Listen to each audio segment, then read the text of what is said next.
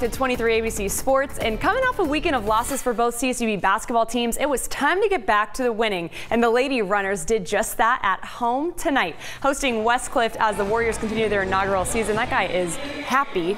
In transition, Nia Johnson gets the ball to Nandy Jordan, and Nia's first start tonight, and then Jordan, she has 6 points and 7 rebounds on the night, gets that bucket there. Alexis Gilbert taking control of the offense and some defense, forces the turnover, brings the ball up the court, and finishes with the lay-in. She finished with 20 points. CSUB was up more than 50 points to open up the second half of the game and never slowed down. The Runners run away with this one, winning 91-37. They head to UC Irvine on Thursday.